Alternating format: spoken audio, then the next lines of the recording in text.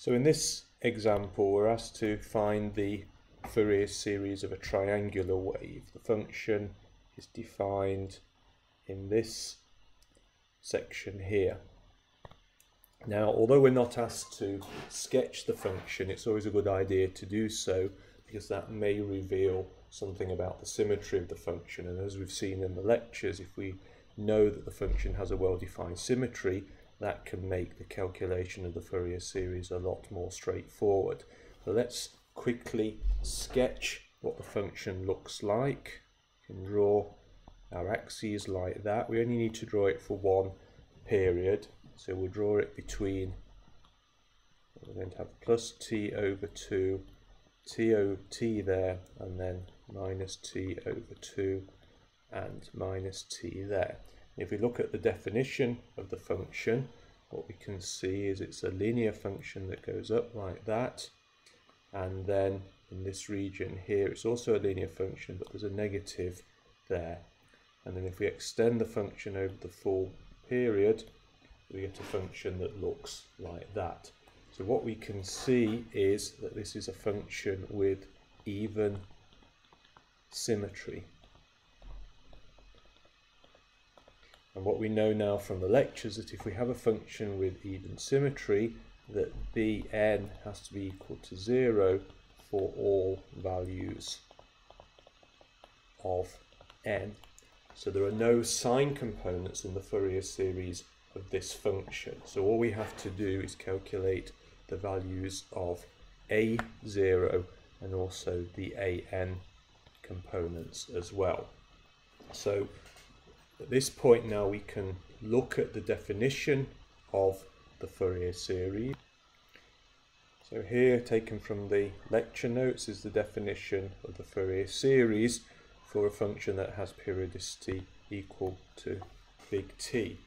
So what we can see is that a0 is equal to, it's 2 divided by t, and then it's the integral over one period, and then it's the function we're trying to find the Fourier series of, integrated with respect to dt.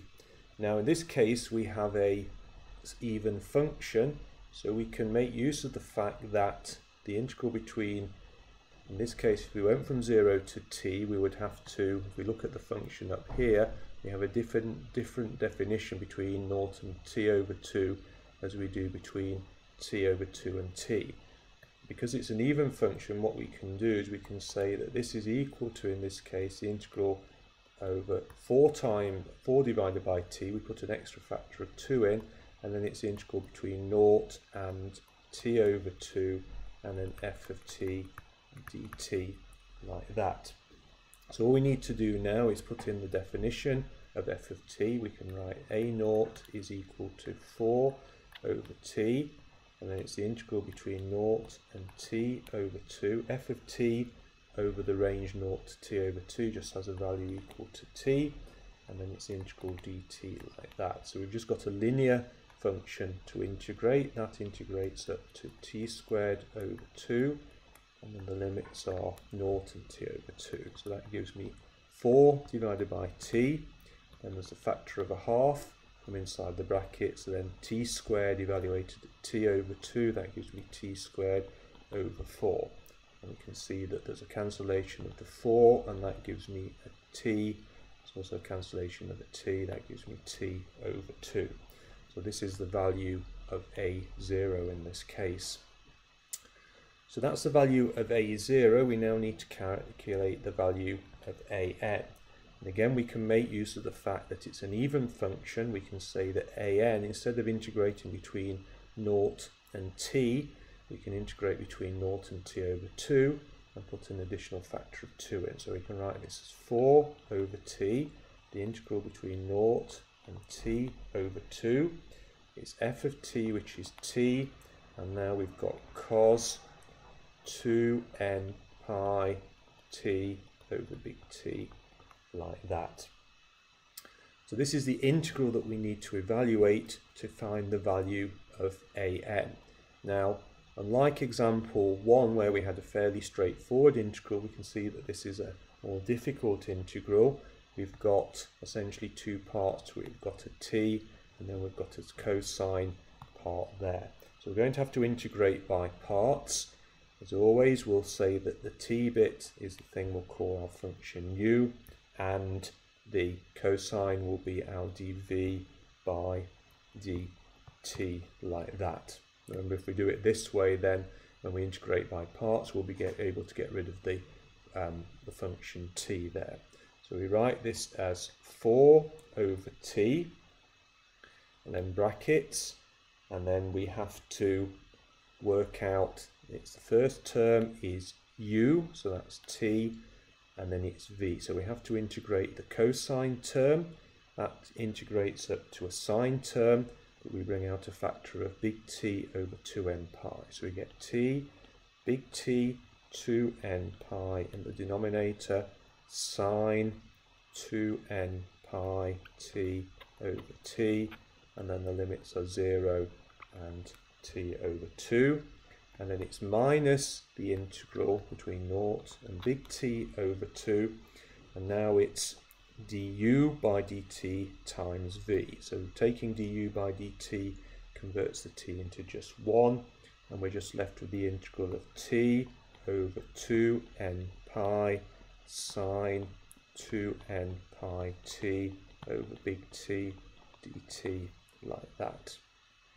So that's the first step in integrating by parts. All we need to do now is perform the second integral. So we have, again, we can have square brackets. We've got little t, big T over 2n pi sine 2n pi little t over big T. And then for the second integral here, now we've got to integrate a sine function. If we integrate sine, we go to minus cosine, and that minus sign will take out the minus sign there, and there'll be a new additional factor of big T over 2n pi. So we get for the second integral big T over 2n pi all squared, and then cos 2n pi little t over big T, and then the limits are 0 and t over 2 as shown there. Now we can put in the limits of the integral. So the upper limit is big T over 2. So for the first term we get t over 2 times big T 2n pi, and then we get sine 2n pi t over 2t, like that. The second term we get t over 2n pi squared cos 2n pi big T over 2 times big T. Then put in the lower limits. Well, if we think of the first term here, that's just going to give us a value equal to 0. We're going to get, well, t is 0, and also sine of 0 is also 0. So minus 0 for the first term. The second term we get cosine of 0 is just 1, so we get minus t over 2n pi all squared, as shown like that. We can carry on with the evaluation here. Now if we look at the sine function here, we can see that we're going to get sine of n pi, and sine of n pi is always equal to 0 if n is an integer. So the three remaining terms in the above formula, it's just this term here and this term here that are non-zero. So what we can see is we've got a common factor of t over 2n pi squared, so we can write that as t 2n pi squared, like that. And then we've got the cosine term. Now if we think about the cosine term here, we've got cos of n pi, so that gives me cos of n pi, and then we've got a factor of minus 1, like that. So finally, there's just a final little bit of cancellation. If we look at the prefactor here, we've got a factor of 4 there, we're going to get another factor of 4 from the 2 squared there.